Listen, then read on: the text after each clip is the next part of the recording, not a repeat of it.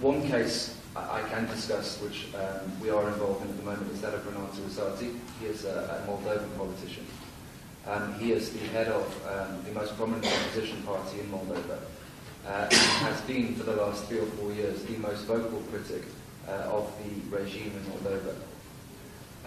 As a result of that, he's come under extraordinary pressure. He has, in the past 12 months, been explicitly told by the powers that be that he must leave Moldova. Having refused to do so, that pressure has increased.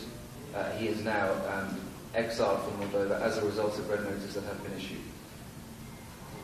We can't go into detail, I can't go into detail as to the case itself, but certainly the materials that we have seen, certainly the way in which those proceedings are being pursued against him, bear all the hallmarks of political cases.